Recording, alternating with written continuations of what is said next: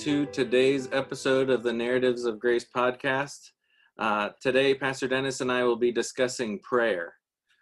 This Sunday, we're going to be having a special extended time of prayer in our evening service, and we thought it would be good to meditate and discuss prayer in our own lives and what we see in Scripture. Right. Prayer is obviously incredibly important. I think it was Abraham Lincoln once said, if you give me 6 hours to cut down a tree, I'm going to spend the first 4 sharpening the axe.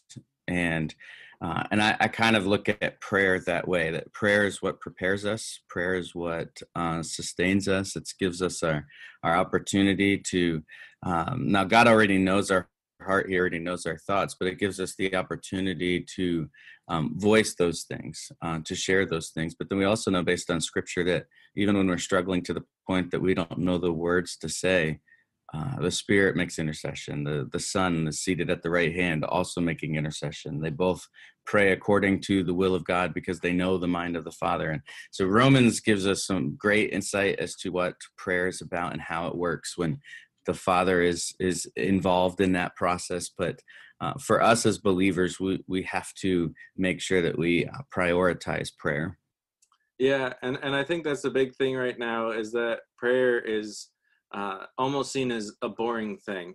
And I think in a large part that's because with TV and media, we don't like being alone with our thoughts. So we don't like to bring those thoughts to God. And we think they're not worth time. And I think some of that comes from the skewed ideas of, well, he already knows. God already knows what the concerns are, so I don't need to bring them to him. And, well, yeah, okay, he does. That is true, but that's making a bad conclusion from a true assertion. That's not how any of this works. Exactly. And we see other areas of theology where that erroneous thinking works its way in, where, well, if it's already been figured out or if it's already been decided, then what's the point of this or what's the point of that? And, I like when you said, we don't like to be alone with our thoughts. I think the excuse for prayer that a lot of people have is it's awkward because it's just me talking. We as conservative Baptists don't believe that God audibly speaks back to us in that moment.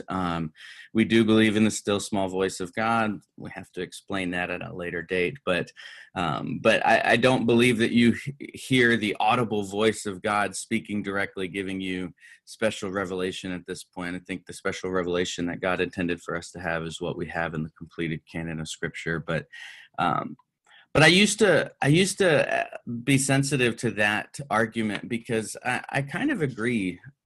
It is awkward to stand there and talk and no one, there's no response immediately. And then there was an app that came out called Marco Polo, and this app is a communication app, but you sit there for 20, 30, 40, I don't know how long you talk, but, for each person, it's probably different. For me, it's a long time, as you guys can probably tell. But I'll send videos to family members and friends. And I kind of used to feel that way about prayer. Like, it is awkward to sit there and talk and talk and talk and then not have a response. But then you have this app that comes out, and that's exactly what you do. It's a one-sided conversation. You say everything you need to say, send the video, and then they respond. So there is some response a little bit quicker and a little bit more noticeable than sometimes with prayer. But I think we're starting to see now there's things out there that we can point to and say, well, you do this, so let's focus back on prayer. Well, and I think like a lot of things in spiritual life is that we don't understand that things take practice. Mm-hmm. So the first time I read Scripture in a service, it did not go well. Every so often, still, it does not go well. But for the most part, I understand it now. I understand how to read things poetically. I understand how to read things with a sense of function and fluidity to them. But that didn't just come out of nowhere. Now, part of that came from music and people yelling at me to read the poetry correctly. But a lot of it just came from reading Scripture in services regularly. my church in Texas, they had a scripture reading and prayer ministries. And essentially all that is that you're willing to read or pray in the service. So when we would plan the service, that's where I was the intern, we would pick the next person on the list. And some people asked to be more irregular than others, and that was fine. And me and Dr. Annual were the like stand-ins, and the other elders were stand-ins. So if somebody had to drop out, we had to be able to do it last second. But that meant sometimes I was reading scripture that I hadn't prepared. But it's the same thing with prayer. I kind of went on a long explanation for a simple thing, but prayer takes practice. Not just praying in public, but prayer as a discipline takes practice. Right. And that's what I was going to say. It's definitely a discipline. There are various spiritual disciplines, and prayer is obviously one of them. It's something that Jesus takes the time to teach us how to pray in what's commonly referred to as the Lord's Prayer. That was not him teaching us what to pray, but how to pray. Mm-hmm. And I think there's different styles. There's the Acts model where you have the adoration first. There's the CATS model where you have the confession first. There's and we can, if you feel the need, we can talk about those a little bit. But there's different styles of prayer, and there's also different. I guess there's different uses for prayer. Mm-hmm. I had somebody one time they were teaching. I was in, I guess, high school, and they were teaching a Sunday school lesson. And they said, prayers are not always these lofty expressions that are said in front of people, which, hindsight being 2020, well, you're not supposed to have these lofty things just because you're in front of people. But the goal and what he was teaching was, it's not always going to be that. It's not always going to be, brother so-and-so, would you close us in prayer? It's not always going to be that public thing. He said, if you're driving down the road and your car loses control, and you just simply cry out, not in an irreverent, not in a using his name in vain, but, you cry out like, oh God. And like, that's all you can get out to say, like, I need you. That's a prayer. Oh yeah. It's short, it's effective. You're calling on him to do something because you're in the middle of a completely uncontrollable situation for you. So I think there are different methods to prayer. I don't know that, if you say, well, my prayers are always short, one thing I'm trying to work with Declan on is, we pray for our food and trying to break out of the, just think of the food, amen. And it's like, what? I know he's omniscient, so I know he heard it, but do you understand what you just said? Like, do you know the words that you just spoke? And we don't want to do it out of just simple duty. We don't want to, why do you pray? Because I'm supposed to. It should be more than that. And so, but all that to say, it is definitely a discipline. It is something that we should be growing in. It's something that we should be developing in. We should not only be praying when we need stuff. We should be praying to praise him. We sometimes I believe that we should be praying just to talk to him. Yeah. I think some of the most meaningful times of prayer have been times that I'm not asking for anything. I'm just talking to my Father, Yeah. and I don't like to use myself as an example, but in my own personal life, those are some of the prayers that I think, some of the times of devotion that have really been more meaningful to me. It's just, I'm not asking for anything. I'm not begging. I'm just, man, you're good. And I just want to talk about how good you are. And those are good times. Well, and that's really important. And I think one of the important things with that is the idea that, pure worship is worshiping God for who he is. Mm-hmm. So, the top prayer should be talking to God because we can. In the Old Testament, they didn't have that in the same way. That wasn't something that they were able to do in the same way. Now, people could lift up prayers. People were called to pray, yeah, but there was still that divide. That divide wasn't healed yet. Now, God's omniscient, God's omnipotent. He heard everything, but there is still a level of inaccessibility. There was still a level of required sacrifices, of required ritual that don't exist anymore. And I almost think that's part of what makes praying hard now, You know, if you go to one of the branches of Christianity that are a little less scripturally based and more tradition based, you'll see more physical acts to pray. You see lighting candles, you see doing certain hand gestures, you see this, that, or the other thing. But the truth of it is we get to just go to God. Now, if you're lighting a candle to meditate on something, there's other issues, I think, there. I don't think it's wholly wrong. And by holy there, I mean W.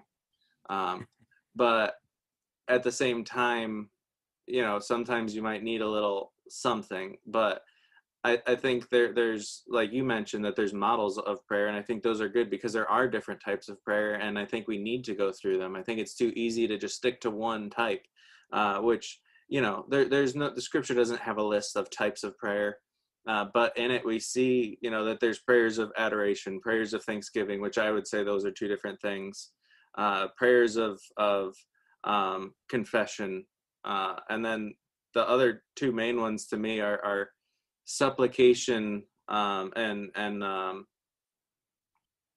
what's the other one? It was Thanksgiving. Yeah, supplication, and it's praying for others on their behalf. Pray, you know, make Sally well again. And Yeah, the intercessory intercessory, prayers. Yeah, intercessory is the other one, and right. those are similar but different. But you know, you're asking God to come and help with something. And those are, you know, all good, and they're all important. Now, I don't think anyone should come away with this like taking notes on those types, other than there's different things we should be praying for. Right. Well, obviously we've talked about prayer as a discipline briefly, and obviously, you know, this is not an academic podcast today. We're not, I think you and I are just having a conversation about prayer and the way that we feel about it. And I agree with everything you're saying. I think that we have kind of scratched the surface on prayer being a discipline.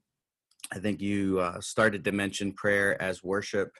You know, it is something that we need to work at, and there are many different ways that we can utilize prayer. Prayer is a tool. Prayer is a weapon, I would say, was in our fight against the darkness, knowing that we have the ear of the Father, that you know, we can boldly enter his throne room and know that he is going to hear us.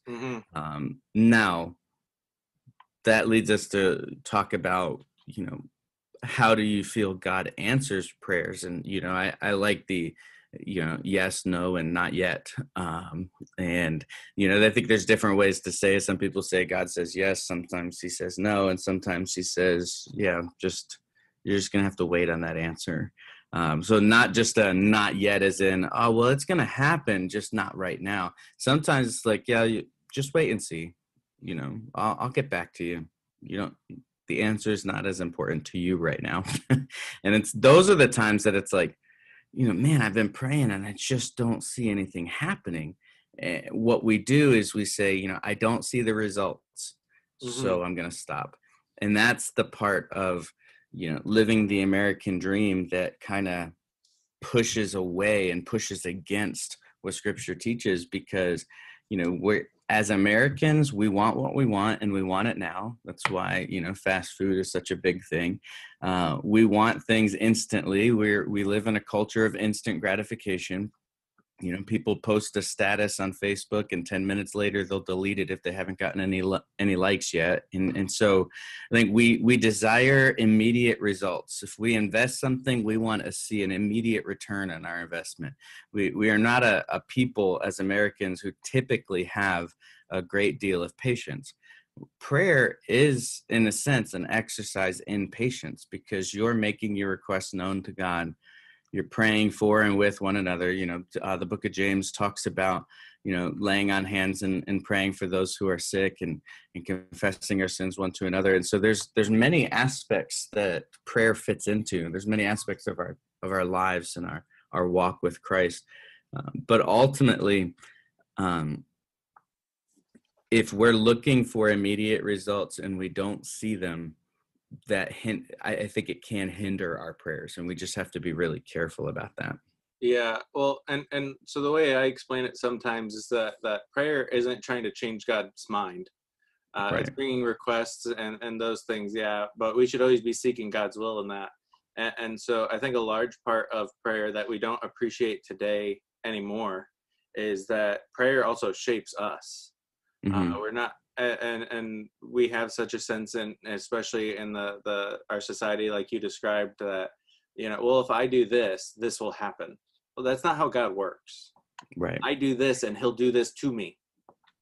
Like Right. it's a He shapes us. And that's an important part of what prayer should be.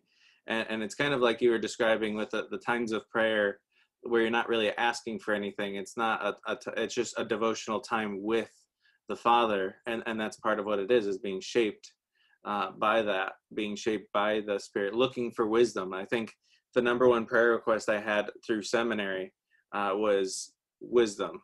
And now I say that through seminary. It's not that I don't seek wisdom any longer, but it was like give wisdom on which job I should take, kind of stuff. Right. And Right. I have no intention on changing jobs anytime soon.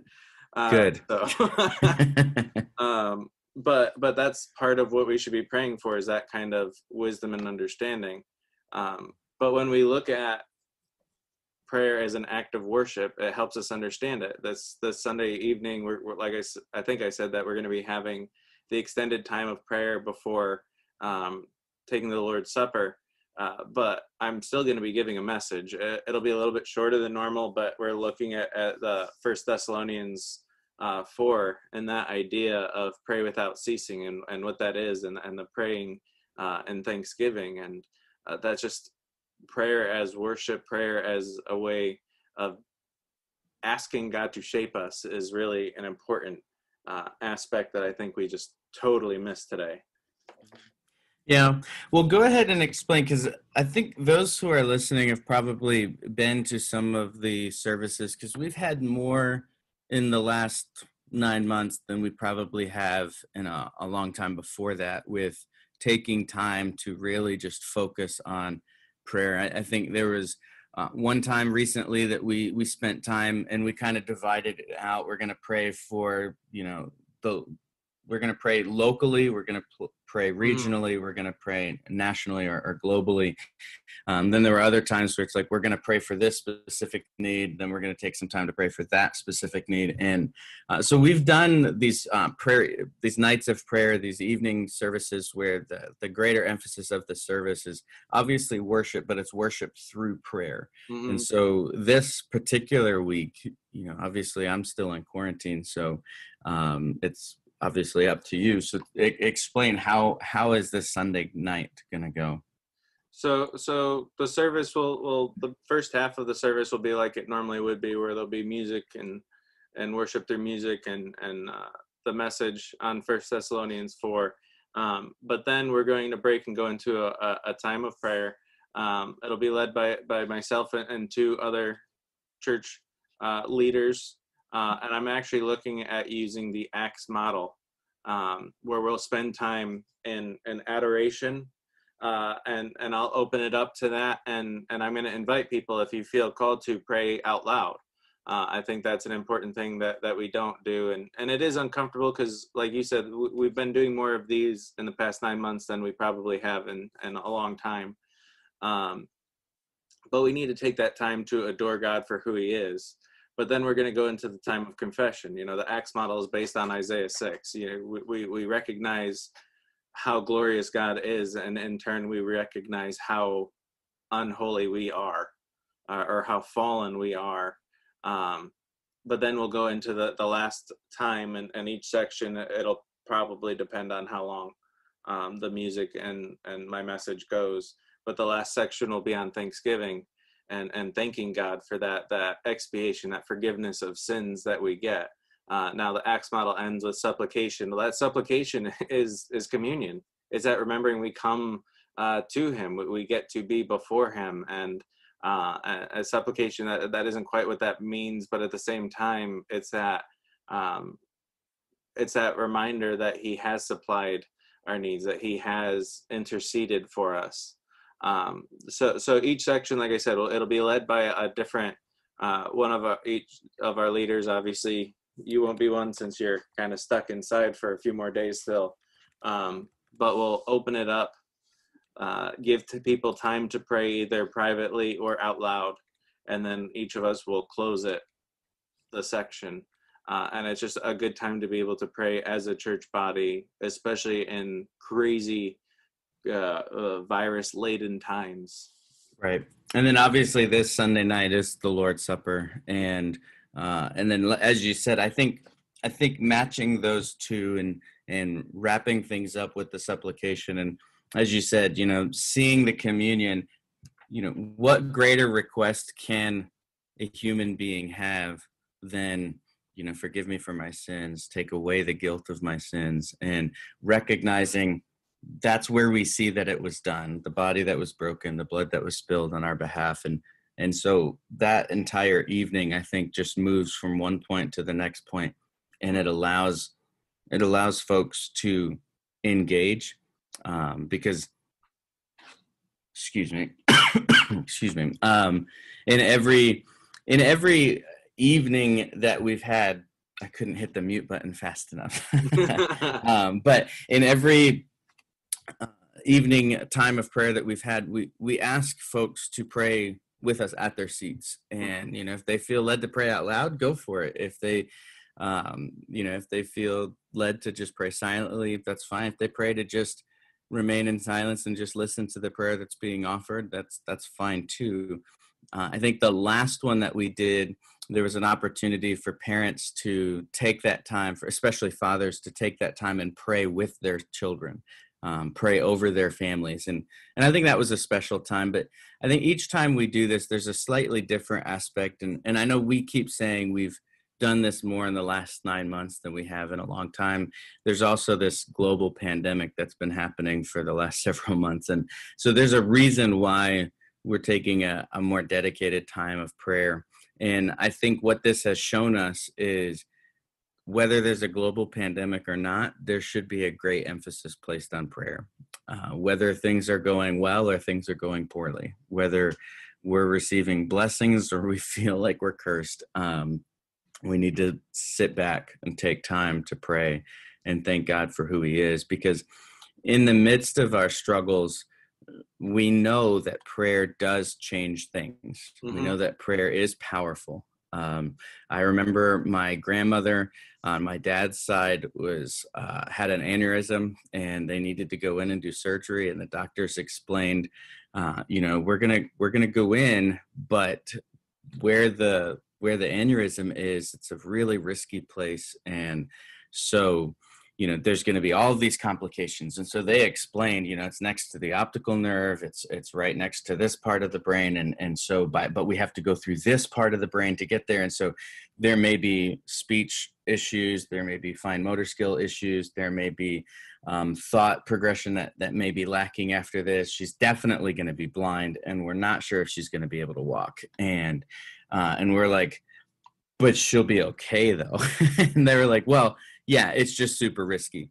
And man, we had everybody we knew praying. And I was at Bible college at the time. And, I got up and I asked school and everybody to be praying. And, friends of mine at the school were praying. And I remember getting the phone call. Surgery was done. The doctor felt good about it. Everything seemed okay. She was in recovery.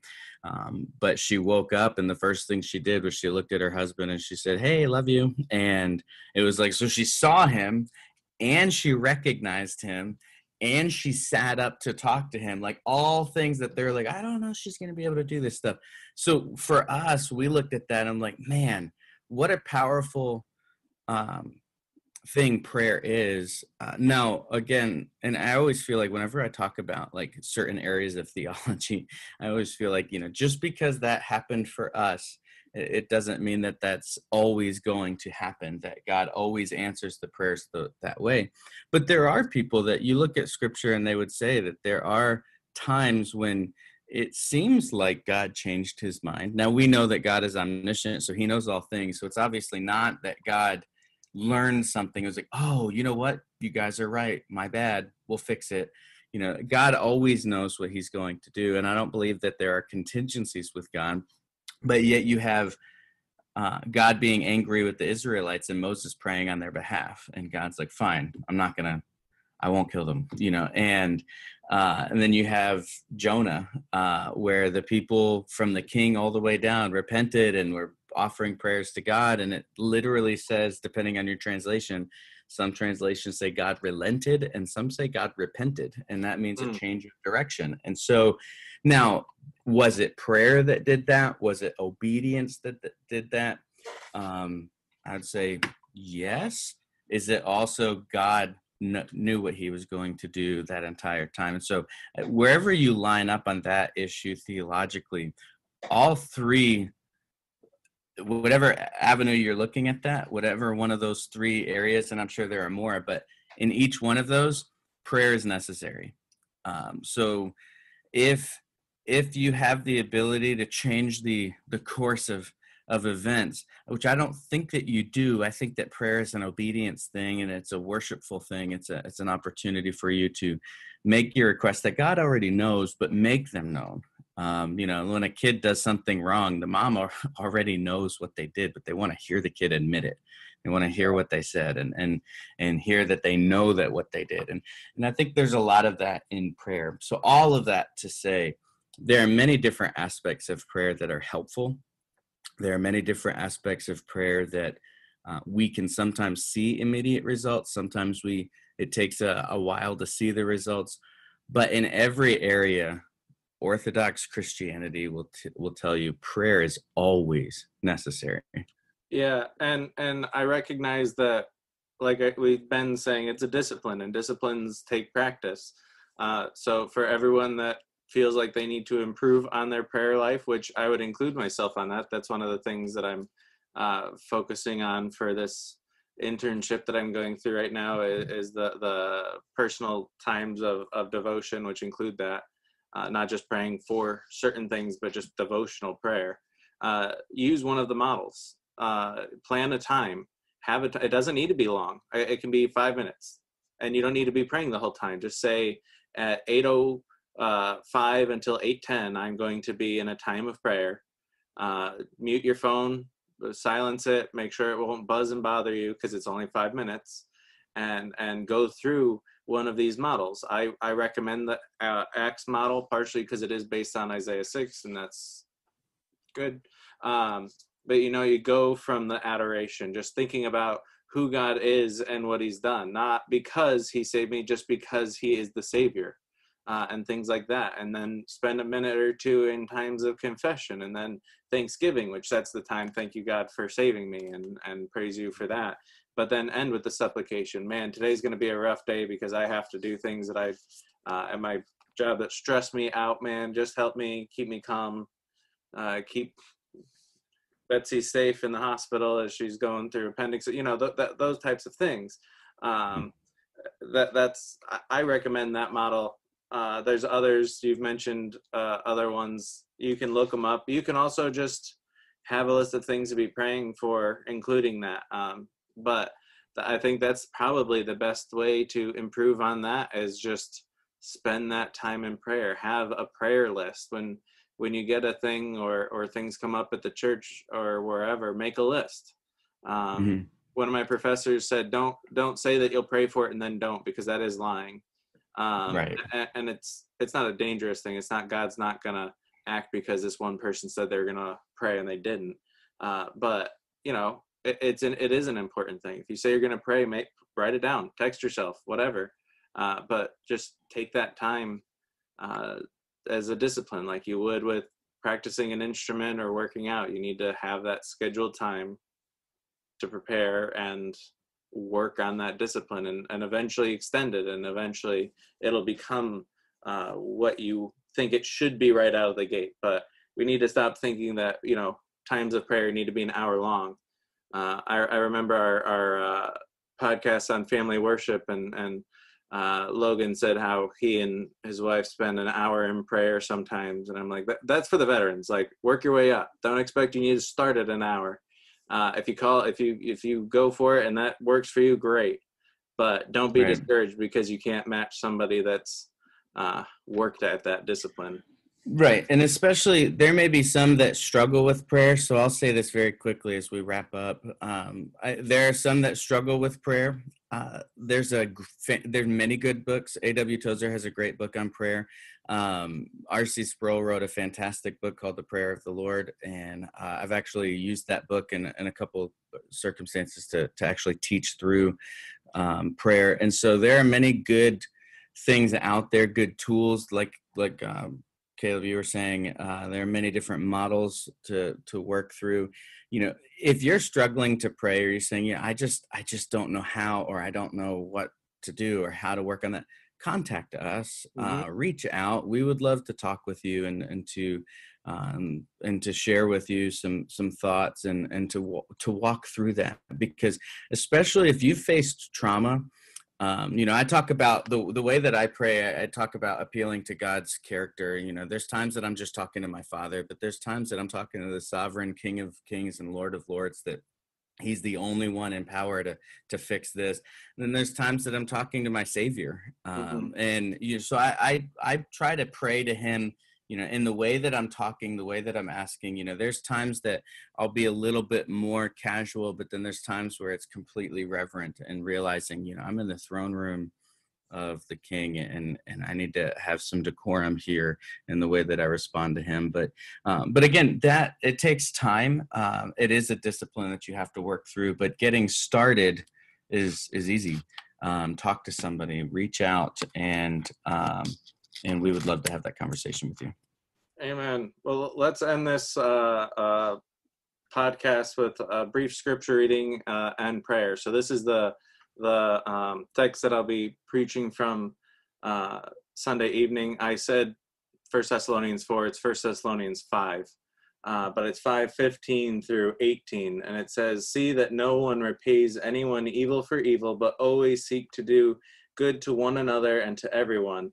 Rejoice always, pray without ceasing, give thanks in all circumstances, for this is the will of God in Christ Jesus for you." That's a great passage. Well, let's pray, and we'll close out. Father, I thank you for today. I thank you for every opportunity that you give us to have these discussions. I pray for each person listening that they would be encouraged, that they would not see these podcasts or conversations as rambling, but that they would see it as a helpful tool and something to encourage them. And so, Father, I just thank you for the technology you've blessed us with and the opportunity that you've given us to serve you in this way. And so, Father, for those that are struggling to pray, those that are hurting, they've experienced some trauma, or they've experienced some difficulty, and they're just hurting. You know who they are, Father. It's your own word that specifically says that you are near to the brokenhearted. But your word also tells us that we do not mourn as those who are believers. We do not mourn as those without hope. We know where our hope lies. Father, help us to see that in you. Help us to trust you.